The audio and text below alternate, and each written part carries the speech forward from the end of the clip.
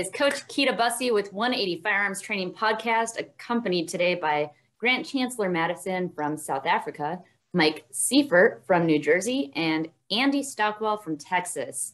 Today, we are going to talk about the Train Smart Advanced class for 180 Firearms Training. Grant took the very first class that I ever put together in South Africa, and Andy took the most recent one, the first time we had the 2-day class with a PowerPoint and a workbook and all kinds of stuff. So Grant, why don't you, I'm sorry, Andy, why don't you introduce yourself first? Tell us a little bit about you. Hi, I'm Andy Stockwell. Been shooting since 2019, mostly compete in IDPA, have started rolling into some USPSA locally. Division? Started taking what division you shoot, you know, like right now I'm shooting carry optics in both divisions, and going to be shooting decided to start shooting some CCP and IDPA as well. So just the different round counts and changing things up a little bit. It was time to do it, so gonna go start that route right now. All right, cool. So Grant, can you start us off by telling us, tell our audience what happened in South Africa, because this class did not exist when I got there. Well, no, it didn't. So we finished up Keita's 2-day movement class, and you went to go test out the beach in Cape Town. But a couple of the guys here, we wanted more, because we didn't have you for very long, and it's not like we can just hop over to the US to get another class. So while you're here, we needed everything that you've got. So we started pushing you for an advanced class. And I believe on the flight, there was a 2-hour flight between Cape Town and Joburg. You pulled out an advanced class, and we organized you a range and everything you needed. And yeah, we showed up. Now it was interesting, because when I showed up to the range, I was told I'm not allowed to go to that range over there. I had to stay far away from it, so I couldn't see the surprise stage that you had set up, which was quite interesting. So finally get my turn, walk up to the surprise stage, and it was like, you have 30 seconds, go. Like, go do, okay, fine, I'll do. And then I had just a very limited time to walk through it. We didn't know what was going on. Luckily, all my bags were loaded. And then, I had to shoot the stage basically blind. And that was the first time I'd ever done that. Sounds like an IPSC match, you know? You got 30 seconds to look at it for one time, and then there you go. Basically, yes. So, yeah, I shot the stage. I did leave a target, which was the whole point of the exercise. So, yeah, Keita also broke down quite a lot that, we'd never even considered, like the performance bubble and stuff like that. The thing with the timers was really cool. The trying to get the reaction time, that was really eye-opening. And then the kamikaze drill was pretty demoralizing. I don't know. Yeah, Andy, you've obviously done that one. Yes. Because yes. The prize was the hat. I wanted the hat, man. I really wanted maybe one of you can explain to me. I thought what you just said was what is a performance bubble? When you say you're enhancing your performance bubble, what are you talking about with that? Well, Grant, what is your perception of it? What did I explain to you in your class? Okay, well, basically it's a case of where you set your goals at a match. So if you set your goals just to win and something goes wrong, you probably only come second or third.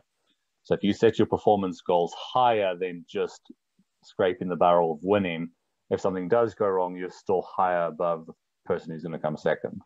So shoot for the stars, and if you miss, you're still pretty high. Is that the goal? Pretty much, yeah. You don't want to just win the match; you want to dominate the match. Is that what you're talking about? You want to win by a margin. Yeah. Yeah. Okay. Yeah, and that's what she had us do as well. As far as performance bubble, it was finding our 100% at what we run at individually, and then working to dial that back for the match. We go in and train. Keita through the class, the entire class was run till the wheels fall off, and that's what we were trying to do with our training. and then dial that back for match in the match mentality as we're getting closer. So that's what we've been working on, and the kamikaze drill will do that. Yeah, I don't know if I've ever like dialed it back actually. I always just try to run till the wheels fall off on every match. So maybe that's part of my problem. So maybe I got to start working on that. All right. So Grant, what else do you remember from that class? It was one day. I literally wrote the curriculum on the plane on the way there. I did write notes. Anyway, the stuff that wasn't in your book you did discuss, but it was a long time ago. So that's basically the main takeaways I have from that. Also, shooting a PCC on the kamikaze drill is easier than a handgun, FYI. Well, PCC is just easier than everything, it's a cheater division. Basically. But yeah, I walked away with that with a better understanding of where I needed to set my goals and how I need to win matches. So yeah, that's what I remember. There was probably a lot more. What about when I had you guys mess with each other? Oh, the mag thing. Oh, yes, the mag thing. Well, yeah, so basically Kidda had us give our mags to someone else and have them load them with whatever they wanted. So why? We still had to shoot the stage, but now you don't know how many rounds are in your mag. You don't know if someone's put a shell casing in your mag, or if someone's put a dummy round in your mag, or if someone's loaded 2 rounds in the mag that you start with, then now you need to shoot an array of 3 targets. So it was also a case of, if things go wrong, are you going to just sit and scream and, oh no, it's messing up, or are you going to actually fix the problem and continue shooting the stage? So that was also pretty interesting. Sorry, I forgot about that.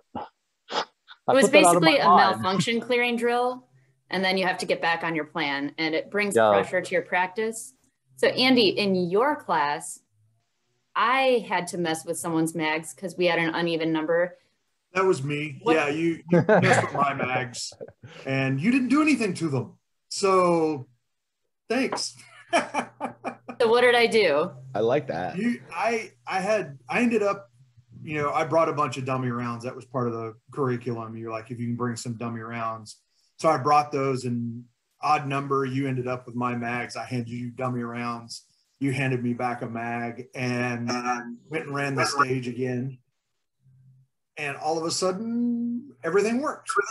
So it was trying to keep that mental preparedness for the malfunction, but it never happened. Oh, so you were shooting expecting a malfunction on the very next round, and on the next round, on the next round. Interesting. That's interesting. I did that in my RO class. That was the same thing that happened in my RO class. So George would tell people, like, okay, I want you to do this and this. And then when he came up to me, he told the guy to just do it right. And I'm sitting there, and I had made so many wrong calls on that because I'm like expecting something wrong. Like, when is the thing that's going to happen wrong? So that's a great drill, actually. I like that. Yeah, so the best way to get in their head is for them to think something's going to happen, and then nothing happens. But it's in their head the whole time, and then to focus through that. Yeah. I ended up doing a reload in a weird spot and all kinds of different stuff. So, because I got through the top half of the mag, and it was a position change, and I was like, I've got rounds in there, but I didn't need to do the reload. So I ended up doing a reload in a weird spot, and yeah, it was a good challenge. It was good to think about, and that's one of the things you and I had discussed before, was mental preparedness getting into the match. Even at the first class, and that's one of the things I've been working on and trying to get prepped for. So Grant, what did they do to you? I had more empty shell casing in my mag than after rounds. I had about, I think it was 3 or 4 mags, and there were just empty shell casings in all of them. So I was just. You couldn't even finish. You didn't even have enough ammo to finish the stage, did you? That would have been me. Yeah. I would have definitely set your mags like that. Yeah, I didn't even load. Like, what was the round count? It was something ridiculous, like 12 or 13 or something. I was like, they didn't even load enough rounds for me to complete the stage. Over. So I was like, ended up there. Yeah, all the mags were on the ground. They were all empty, and the gun was locked back. And I was like, okay, well, I guess I'm done. Yeah. So, yeah, that was. I learned how to run an empty gun very well there.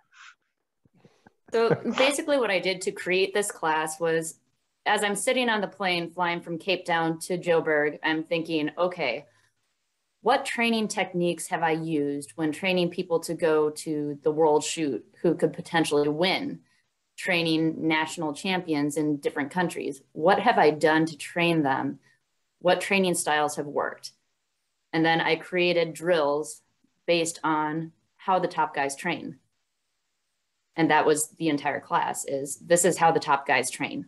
And these are the things they don't want you to know, because they don't want you to beat them. So nobody teaches these kind of drills. I mean, I'm not going to say nobody teaches these kind of drills. I've seen, malfunction clearing drills and things like that. But basically the entire class is managing your mentality and bringing pressure to your practice and how to push yourself and then dial it back, and then doing some math as well. Yeah, well, I mean, like, so Andy, I got a question for you. I mean, Grant, national champion. What class are you, Andy? I am a C class right now. Okay, so did you C class? Did you feel like the techniques Tita was teaching, like what the pros do? Do you think that was helpful, or do you think that was a little advanced for you, or how did you feel about that? No, I think it was very helpful. I've worked to get to that point where I think it does help. If I was any lower, it probably would not have been as effective. But right now, it's one of those, I think that's something that I needed to help push myself forward, because you can only go so far with your own skills without getting outside help. That's just all there is to it. And that's what I started doing here at this point this year. And so carry optics, I'm a high C class, 58%. So as we're going through the class, I'm setting up these goals that Kita's working through, and it's, okay, I'm a high C class. I shoot a USPSA match about once a month. So my goal at this point is be A class in a year. You got to get to B class. So goal for B class is 6 months. So we go through and we start setting those goals and getting them, lined up, ready to go.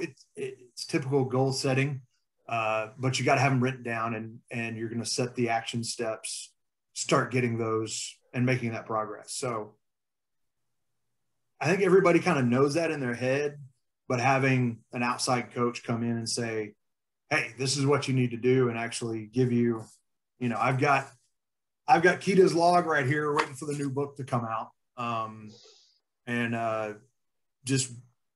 You just got to work through it. And sometimes that refresher course on the goal setting, coming in and saying, this is what you need to do, is what you need.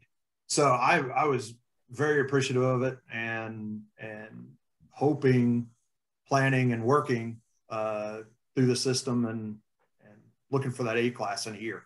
So yeah, no, I was ready for it, I think. Grant, in your class, what was the level of shooter who took the class? It was basically guys national champion level. We had the other standard national champion, the production optics guy who's also national champion. We also had really top level shooters as well take your class, and a couple of the open top shooters. So your class was basically filled with some of the top level shooters in South Africa. And what did they take from it? What was the general consensus? Was it helpful, not helpful? Well, I can't speak for mixed bag. I can't speak for them. I like to think that they took quite a lot from it. Seeing how their shooting has changed and improved since that class, I'd like to think this has helped dramatically. You push the level higher in South Africa, definitely. Maybe that's a bad thing for me. So maybe you can teach me a few things like on the fly there, and we can. Hey, don't be selfish. Other people being good too keeps you getting yourself better. Otherwise, you get stagnant. Right. So I feel like that's the best thing that can happen to you, Grant. Yeah. So, but yeah, I think everyone's improved dramatically, and also from what I'm seeing from the shooting and that, a lot of the stuff that is internationals now starting to be incorporated at the level here. So a lot of the international movement and international entries and exits is actually starting to make more of an appearance and changing the game slightly. because it was kind of a little bit of a different sport before you came, with regards to trigger control and that. And I think that has actually, it started to change after you left, and now it's starting to become recognized in that. Good. Yeah, you guys needed to catch up with the rest of the world. It's hard being secluded like that. So Andy, in Grant's class, they didn't have a workbook. They didn't have a PowerPoint. It was a one-day class. They had a whiteboard, and we did a bunch of drills and mixed in classroom sessions. What was your class like that you took? How far have we come from that?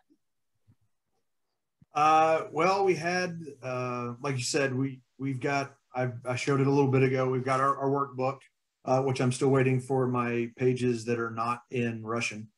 So I did send those to, Oh, did you send them? I'll reach out to him. Had a workbook, had a PowerPoint. It was a good session where we sat around and we talked. There was a lot more interaction than there was with the first one, in a conversational setting, because we were bouncing ideas off of each other on taking what you brought to us and incorporating that into the way we worked. So it was formal, but it was informal as we were working things up and working together. Definitely had a team atmosphere in the improvement side. And then we got to the drills, and it was, let's see whose throat we can cut while we're trying to do this. Yeah. I always feel like you should have a friend or a partner that's going to help push you like that too, that you're working with a team. Like I not necessarily PCC guys, because around me PCC is not very big, but I have a few open shooter friends that we always are trying to push each other and work together about how we're going to plan stuff and do it. Honestly, because I don't care if they beat me, if they're shooting open, so they should beat me. But I mean, I feel like, us working together, and it's going to make us both better. The way I'm thinking about it, the way he's thinking about it, we kind of compare ideas and then try to come up with one solid thing to do. A big part of pushing people is pitting one person against another. So that is a technique that I've used in the Train Smart classes. Okay, I need to push this guy because he can do more than what he's doing right now. So I'm going to pit him against this other guy, and I'm going to get in their heads a little bit and make them work for it. So your whole thing is you're pushing people outside of their comfort zone a little bit, right? Is that what exactly? Yeah, because I feel like a lot of people get locked in. They get locked into that comfort zone, and then they never get better. So and that was definitely you definitely reached outside the comfort zone to push. I don't know if we can use names, but I'm going to. Wade and myself, we were pushing each other, and we're still doing it. Going back to the kamikaze kamikaze drill. It's about lunchtime, so he's run it a couple of more times since the match, and he's like, "Hey, I ran this in whatever he did it at that point." He's like, "All right, so now I got to go do it again." And push that and push myself through that and catch up to him. So we've got a couple of guys, and shooting in Central Texas, we've got a bunch of good guys in the area, and we've always kind of pushed each other in that level. We've always set something, oh, hey, I'm getting closer to, whoever I'm running against that point. And running through Kita's class and having several of those guys in the class with me, we're able to push ourselves even more now and start looking at getting some of the, catching up some of the masters and GMs that we got in the area. Nice. So Grant, did you feel that I was pitting you against one another to challenge you? Yes, especially at the kamikaze drill. All right, what is this kamikaze drill? We keep hearing about it. Are you going to disclose what that is, Kita, or are we not going to? Is this like a secret that you have to take a class for? What is this kamikaze? It's a plate rack with 5 plates. You got 4 positions, and you have to use all the positions. There's 6 plates. So you shoot. You're at one. You shoot the plate. Run to another one. Shoot another plate. Run to another one. Shoot another. Yeah, but you can't just go back and forth. You have to use all the positions. So you don't have to use all the positions. Yeah. You just can't repeat the same movement over again that you've already done. So you actually have to stage plan it. Yeah. Well, my stage plan probably wasn't the greatest because it took me until the third try to actually, no, fourth. Anyway, the fourth time's the charm, Graham. You know, I failed a bunch of times to get it. I don't know how you And found then it, Andy. I am, a B-class shooter, teaching a class full of national champions, and they can't complete this drill. Yeah, so after giving them a few runs at it, they said, "Oh, you're coaching, you do it." And I was like, "Okay," and I did it, and they're like, "Oh man, we all just got beat by a little blonde girl." Yeah, well, I also want to say a little blonde girl who borrowed a gun and borrowed a rig when she came here. So that also kind of like put it in there. That rubbed salt in the wound a little bit. Yeah. So then after that, we managed to do it because we thought it was okay. It's doable. So maybe the whole pushing us thing. I mean, we were still trying to like, let's do it quickly, you know. But so what they had to learn was shooting mode versus moving mode, switching gears between moving as hard as you can between positions and visual patience in the position. Once they learned that, they were able to complete the drill. Nice. Yeah, I just wanted to touch on something you just said. I know Andy said he's a C-class shooter, and I know you just said you're a B-class shooter. It does not matter what class you are. It does not matter what letters are next to your name. If you know what you're doing, you know, don't ever doubt anybody's ability or anybody's knowledge based on what that letter is next to your name. You can learn anything from anybody. So yeah, I find a couple of people are like, well, if they're not GMs, it's pointless to learn it. But I think that's the dumbest thing I've ever heard, because just because they're not GMs doesn't necessarily mean they don't have something to offer, you know? So I think that that's it. Also, some of the best coaches in the world have never participated in the sport that they are coaching. So think about that for a minute. Our sport is just in its infancy. So the perception is that it has to be a GM because they can't think outside the box, which is actually not outside the box in every other sport. They have coaches and we need coaches. Yeah. So Andy, how long did it take you to complete the kamikaze draw? And did Kita like show you guys off by doing it and make it seem easy? I'm curious. She did do it. But she was still recovering from her accident at getting shot. Yeah, getting shot. So it wasn't real quick, but she did do it. I think she did it in 28 seconds or something like that. And I finally got it done. I think it took me 5 times. All I know is Kita was like, "This is the last time. Stop. You're not doing any more." So I was like, great. So I've got to get it done here. And I finally got it done. I say that to put on the pressure. And I finally got it done in 1907, I think is what we. I like comparing times. I like going fast. So that'd be a big challenge for me. And then if somebody beat my time, I'd ask if I could go again. Yeah. There's something new. It took a while for me. And I was like, eventually, it was starting to get dark as well by us. And he was like, okay, this is the last time. I was like, damn it. All right. And then I managed to do it on the last time as well. So there's obviously something. Maybe I work well under pressure. Wow, maybe that's interesting. That's the thing. So Andy and you have to make the decision. Grant, yep. Both on the last time when you say this is the last time you got it. They both nailed it. Maybe there's something to that. There is. It's part of my manipulation tactics.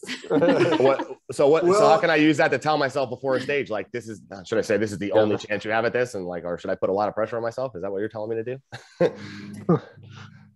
Well, it's kind of like when you have a reshoot and you have to shoot it like it's the first time you're ever shooting the stage and let go of whatever you did the last time. It's that same sort of mindset. Would love to figure out, if we could talk about reshoots, maybe not on this maybe on another podcast, but like, I am terrible at reshoots, and I've tried to, like, I'm going to shoot them right away. I'm going to wait till you go last. I like, for some reason, like, I get it so built up in my head on that first stage, on the first time I run through it. And then once it's over, it's like, it's like a mental flush. Like, okay, I'm done with it. Now you're going to tell me I have to reshoot it. So it's like, I got to restart that whole process to build it back up again. And for some reason, reshoots never work out for me, unless that's just a reshoot guide in general. Champs, I had to reshoot. I had a better shoot the second time around than the first one. Yeah, now, is that like a normal for you? Do you normally do better on a reshoot? Usually my reshoots are better. Oh, God, I wish. I'm so jealous. Can we get some of that mojo our direction? Right. All right. So another big change in the new Train Smart curriculum is I've incorporated a lot of vision training from the research by Joan Vickers and also the right eye vision training. So Andy, what was the vision training like? The vision training that you had us do, basically, I think it was 5 targets.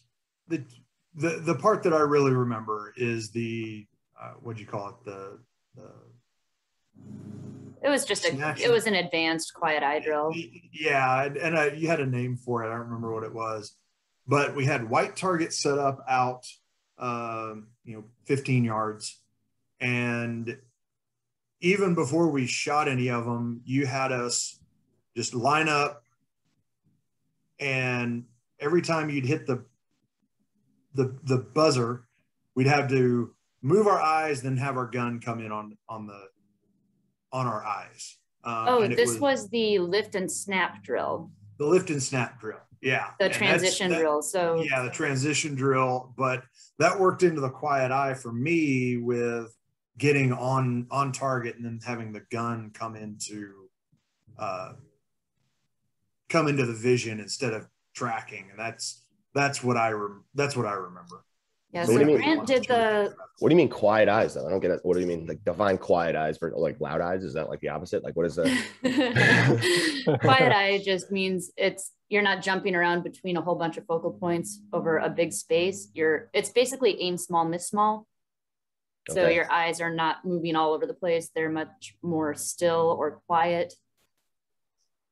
That's what it is. It's not like leading with your eyes. It has nothing to do with it or anything, but like. No, it's, you don't want your eyes to be jumping around a lot. So if I tell you to take in the image of my hand, Yeah. your eyes automatically are going to jump between all different focal points all over my hand. If I tell you instead to look at this spot on my hand, your eyes will still jump around, but it's in a much smaller space. So there's a lot less movement. Got it. Now, the elite athletes who aim, this is weird and it seems almost superhuman. Their eyes don't jump around within that spot. They actually go straight to that spot. They may have one adjustment and then they move on. So they only have 1 or 2 focal points where we might have. So 20. you're not looking at the entire A zone or the entire down zero. You're looking at the A in the A zone, right? Like you're trying to keep it super small. Tiny like spot in that A, yeah. Yeah. So for the lift and snap drill, Grant, you did this drill as well. It was the transition drill, but now I have flipped around the targets to the white side as sort of training wheels to help you see the instant the sights begin to lift and transition off. Yeah, it just creates more contrast that way. Yeah, no, the sights are black with a fiber optics, so it does help with that. Especially with when I was shooting 40 back then, like the sights lifted quite a lot. So that was pretty easy. One of the things to stop yourself from doing is over thinking, or before you pull the trigger, start to move. Don't do that. And that was the problem that I ran into quite quickly. After that, instead of getting an A, I'd actually just drag it into the C or the delta zone. Yeah, you had to go sit in the timeout corner. Yes, I did. I did have to go sit in the timeout corner. And then I did also oopsie in the timeout corner by letting the wheels fall off and trying to shoot the transition draw a little bit too fast. And then Keita was like, no. Because that wasn't how I was supposed to. I was like, oh, wheels are falling off. I'm like, no, just shoot how the sights are. Shoot your sights. Shoot your sights. We didn't have a timeout corner, so I don't know what she was doing down there. That was just a Grant thing. Basically, he was trying to do something on the drill that was not part of the drill. So I broke it down into something smaller, sent him to another bay and said, I want you to go and work on this for a little bit, then come back and we'll try it again. So he had to just sort of switch gears in his brain. Yeah. How many people were in your class, Grant? How many people were in your class, Andy? Like how many people 7? actually? 7, and then Andy? Yeah, we had 7 as well. 7. Well, we had 7 on one day, and then one of the 8 guys on the other. No, we had 6. Oh, 6 on the other. Yeah. That's great though. One guy left. So that's great though, because then you really get some personal attention from Keita. I feel like, if there's only 6 people and you're there for a few days, it's, you're going to get your money's worth on not feel like you were just, just another person in the A class. dude on Yeah, the I'm line not with gonna another 20 line up people. 20 guys. It's not worth it. Yeah, You've that's got to awesome. have that individual attention. That's awesome. So what about the eye movement and moving targets, Andy? That I figured that's where you're going to go next. We don't like small targets. Tell them what that means. So actually, Grant shot this match that I was telling you guys about when I shot the South African match, the Nationals. They had those 1/3 I won size that match. or It was a 1/3 good scale. match. You did. So describe to Andy what the swingers looked like. Yeah, so the swingers were basically, there was hard cover and like literally you could only see basically just the top of the alpha zone on the target. As it's an IPSC size, it's the IPSC target. So you just see the alpha, a bit of a Charlie, a bit of a delta, and that's it. And they were fast. They were pretty fast and they're pretty far away. So and they were mini targets. I don't believe they were. They were so far away. They seemed. No, they did use Was some there one mini stage targets where they had a mini target? as swingers. There was one. Are those like those half-size targets that you could see in like Yeah. full Right. rifle? Yeah. Okay. Yeah, there was a stage or two where they did have the mini. It was a mini. So in IPSC, you have to have all minis on the stage, and they did have the mini swinger. Same thing, but yeah, that and then also it was a mini swinger. Oh my God, that's which means crazy. it's faster because there's less resistance. You're diabolical, Keita. Jesus. I won that. No, I didn't do that. That was it. That was at Nationals in South Africa. Did Shannon Smith set that match up? I would just like to know. And it was totally a Shannon move. But it wasn't also she did do it to us at the class. So yeah, Andy, tell him what happened at the class. So Keita, we're sitting there, and Jason is the guy that runs the club we were at, and he comes up. He's walking up with his half-size target, and we're all like, "What the hell is he doing with that?" So Keita sets up swingers. We're moving. She starts talking about swingers, how to engage them, tracking them, and then we run through a couple of different drills to work on them. Yeah, to work on tracking. And then she goes out, pulls off the regular size swinger, puts up this half size, puts up more barrels to where we've got a gap like, that Oh big. my God. So you're making them shoot it at the fastest point. Oh, you are a monster. We've got at the height. We've got to shoot it at. So we're moving. No, that was with the regular one. That was after she sets that up. So we're 10 yards away, 10 yards away from the steel activator, 12 yards away or so from the half size target. And it's activate, see how many you can get on target with this mini, and it's doing this. She South African you. I did. So I totally did. And she was laughing the whole time too in the background. You could hear it. You could hear it whenever you start the buzzer. You could hear her laughing. But because I had to do it in a match at Nationals, so now it's your turn. But we all got some on target. I think I actually got 4 out of 5 that I engaged on target. Dots Nando make it easier for swingers. Do what? Dots, red dot sights make it easier on swingers. Yeah, for sure. And I think all of us. Tight. I think all of us had dots that day. Couple were running open guns, but most of us were shooting perioptic. Yeah. So it did help, but still, you got that half-size swinger moving and waving at you every time it goes by. It's frustrating.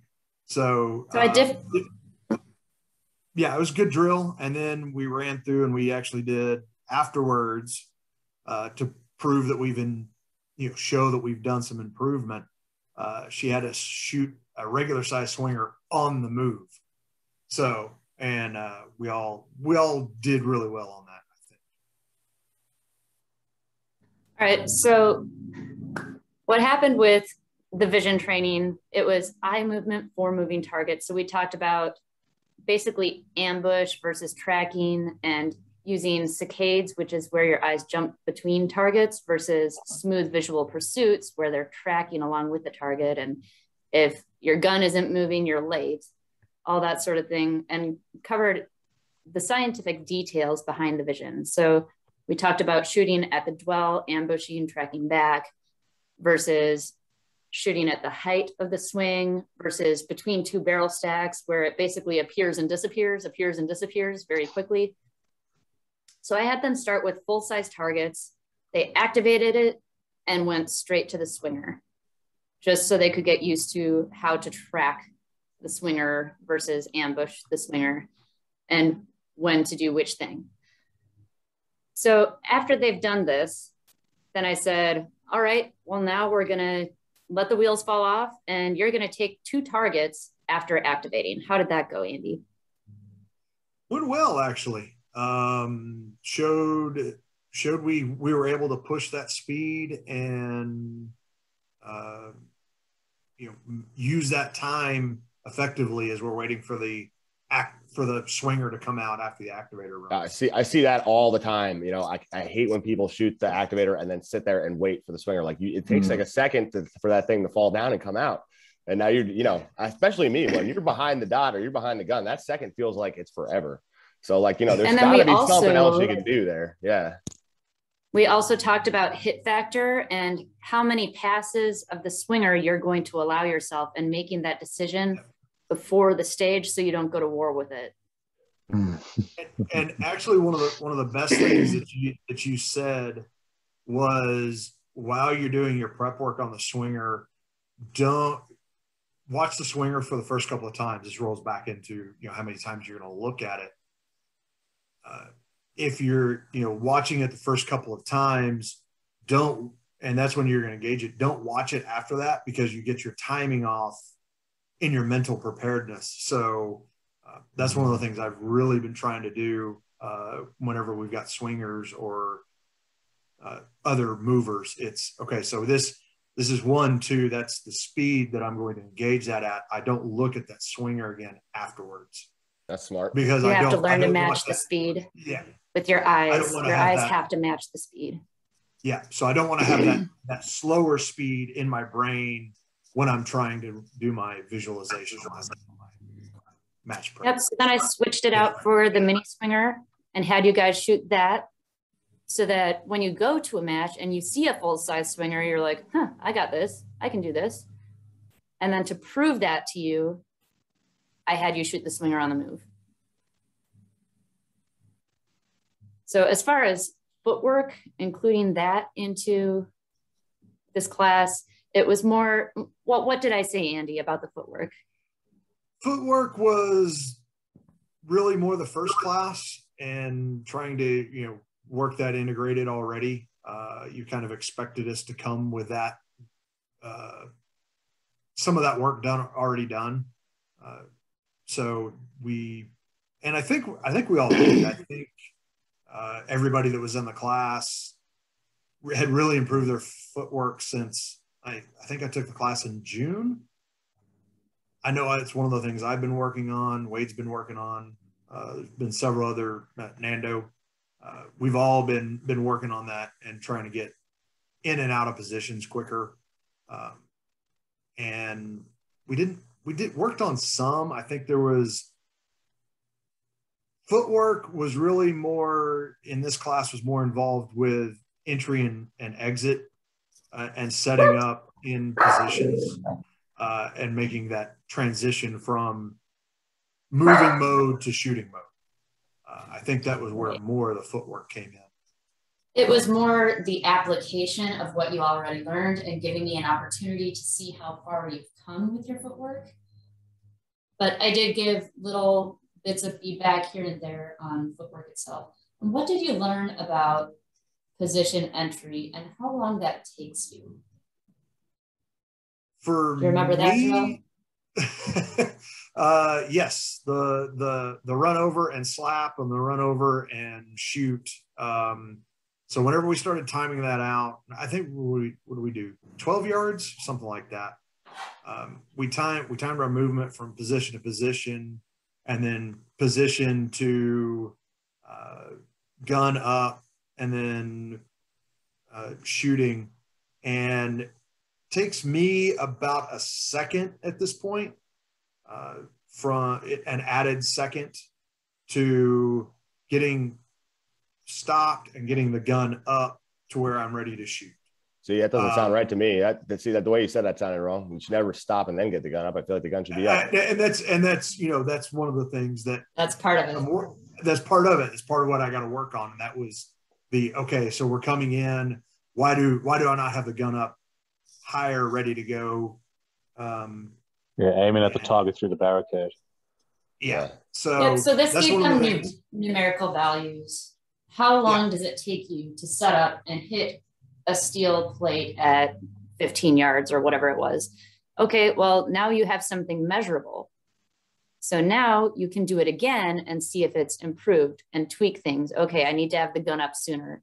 I need to control my entry a little bit more, come in lower, take smaller steps, whatever it may be, and see if that time goes down consistently.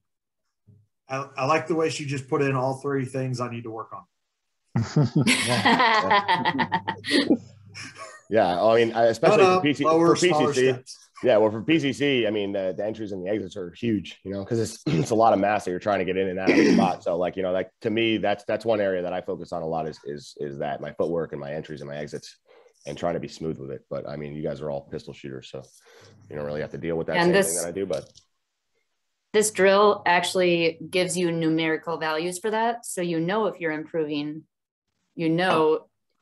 How long it's taking you to set up in a position. So is it going to be better to try and shift your weight through versus setting up? Usually, yeah, especially with a PCC. Yeah. But what else we got here? Well, it says here, I'm reading your curriculum. It says contingency plans. I'm interested, like, what is it? Is that like an audible if something goes wrong or doesn't go to your first plan? Are you supposed to have like a backup plan, or what is a contingency plan? Grant, did you do contingency plan drill in your class? I don't recall that. I don't remember if you guys did either. I don't think we did. No, and see, this is the thing that people don't understand about your class, is that it's always evolving, and you as a shooter are always evolving. So you always need to check in and take the class again. And I'm actually looking forward to taking your advanced class again, because it just sounds like it's awesome. But yeah, you just need to keep taking the class every once in a while to learn new things. So yeah, what contingency plans? Here to go. Contingency plans, good or bad? Yes or no? A contingency plan is when you have your plan of how you want things to go, but if this happens, then I will do this. So you have this other plan in the back of your mind that you might need or you might not need. Kind of like when you had your non-malfunction clearing drill, you had this plan in the back of your head and thinking, oh, I'm going to have to reload. And so you did, but you didn't need to, because it's hard to balance that contingency plan. So if you're going to use one, there are reasons to use one, but you have to keep it really simple. So Andy, do you want to talk about that a little? Yeah. Whenever we ran through it, we really focused around steel. If you have a steel, an activator, especially if you're low in, low round count, or low number of rounds in the mag, whenever you've shot at it, do you take that extra shot? Do you do a reload before you take the shot on it, just to make sure that you've got enough rounds in the gun to engage that activator in a feasible manner? So that's kind of really where we talked more about contingency plans.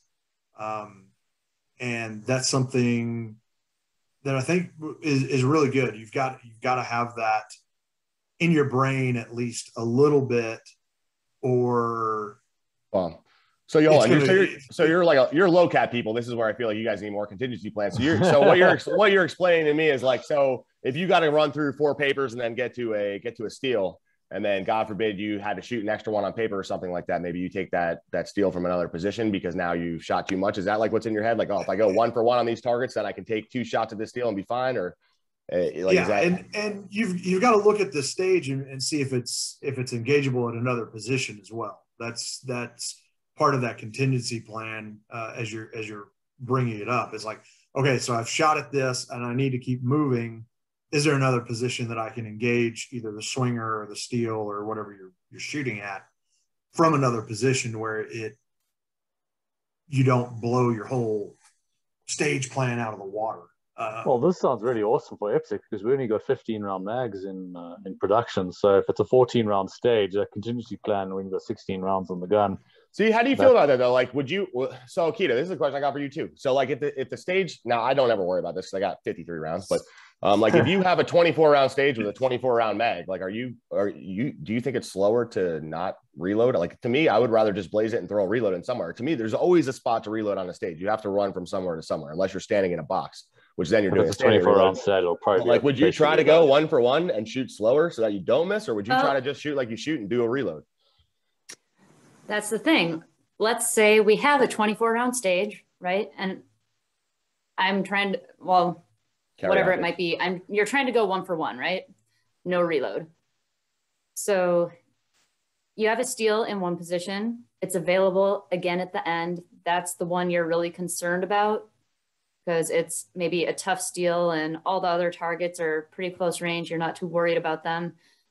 So you shoot your stage, you take a mic on that steal. Now you have to run forward, but the steal is available later on. You weren't planning on doing a reload, but now because you need a makeup on that steal, you're going to do a reload, run forward, clean up that last steal.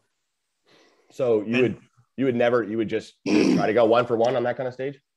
Yeah, but so also because I've done this in standard. I haven't done it yet with production, but I got 18 rounds in the gun. The stage is 18 rounds, so I can put +1. So I've got one extra round. So it's kind of like, if I go 1 for 1 on the steal, and the movement on that particular stage was, if I throw a reload in and miss it, it could cost me a second. So if I don't throw a reload in, I could save a second. But did you feel like you were shooting slower because you knew you had the exact amount of rounds and you're trying not to get to a reload? That's what I'm trying to get at. Like, do you feel like you slowed yourself down, or the way I ran the stage deliberately, maybe it was slower, but I ran the steal first. So if I run the steal first, get 1 for 1 on the steal, then I can just blaze the paper at the end. Roger that. So I've done that before to sort of rein in my accuracy. If I've been struggling with being really accurate in a match, then if it's a 1 for 1 stage, then that puts it in my head that, okay, now I have to get my hits and I actually shoot better. But for most people, I don't think that's how you should do it. But if you can avoid a reload, you got to risk it for the biscuit. If you don't take any risks, you're not going to reap any rewards. And there will be a place where, but then you have your contingency plan. So you're not planning on failing. You're planning on everything going perfectly. So you'll say, I'm going to go 1 for 1. If I have to, I'll reload here, right? That's what you're getting at. Yeah, if I miss that plate, I'm going to have to reload here.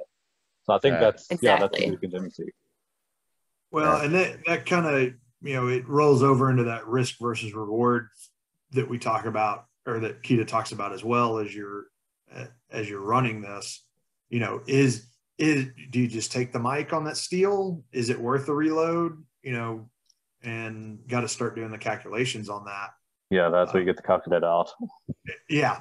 I blew people's minds at Africa Champs when everyone's still doing the walkthrough, and I'm like with my calculator out in the corner, calculating the stage plan. And everyone's like, what on earth are you doing? I was like, I want to see if I take a mic on that one, if it's going to be faster. I was like, and it's like, what? So obviously this is still not common knowledge. Yeah, we got to do a whole podcast on match math. Maybe hopefully one day in the future we'll do that. That would be fun. We will be doing match math. Yeah, we will. All right, very cool. Very cool. Coming. Yeah, love it. So, all right. Yeah. What else we got for the class? So actually it's almost time, isn't it? Is it? We don't do these hours fly by. I know. They do.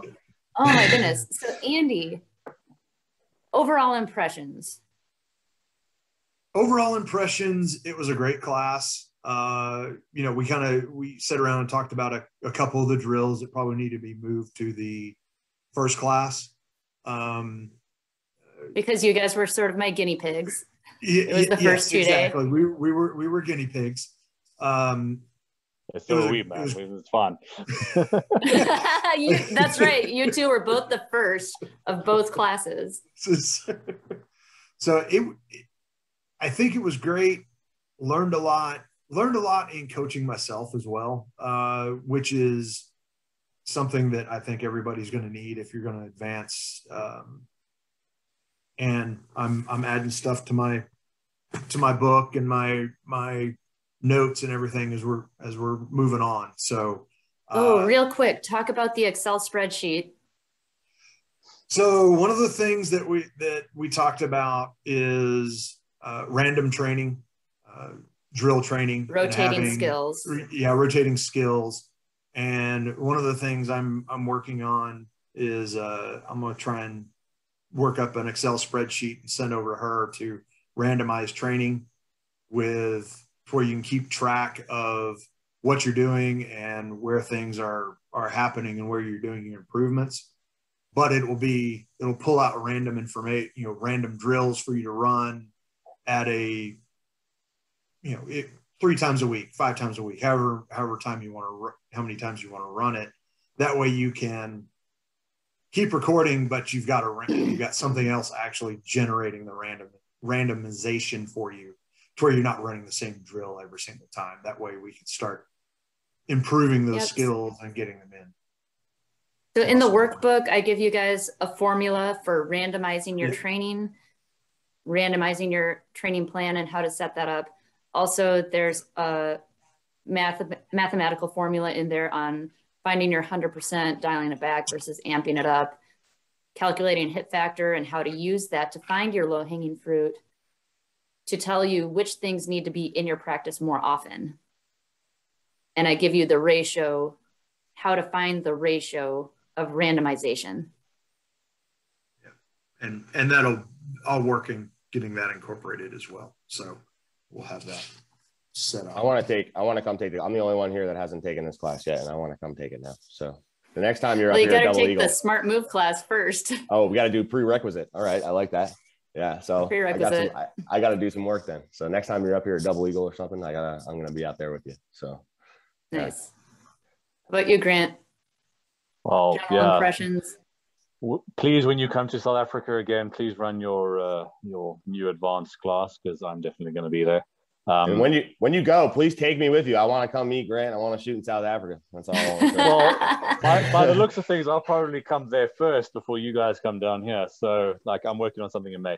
But definitely need to take this. And obviously, I'm still getting the coaching in that, and Keita's sending me all the drills and that, and we are working through the stuff. So I'm hopefully going to be a better shooter soon. Hey, you said you're coming in May. You got to let me know what match you're going to. I don't care where it is in the country. I'm going to come there. We're gonna shoot together. So if you're going out towards Wisconsin by where Keita is, then I will, I'll make sure I get the trip out there. If you're going to be on the East Coast, I think he's going to be closer to you, actually. Yeah, then you can stay with me, man. I got a room for you. You don't got to even get a hotel. So there you go. Sounds good. Yeah. Thanks so much, Andy, for coming on. Thank you, Andy. That was awesome. Thanks for having me. It was great.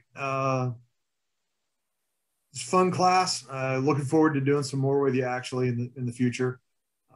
Grant, I hope to see you, meet you in person, and shoot with you here, before too long. Yeah, definitely. Good luck with making A class. I'm pretty sure you're going to crush it. Okay. Yeah, man. Working on it. So. Yeah. Thank you, guys. Yeah. All right. Like and subscribe. Remember to like and subscribe. Yeah. All the likes and subscribes. Cheers.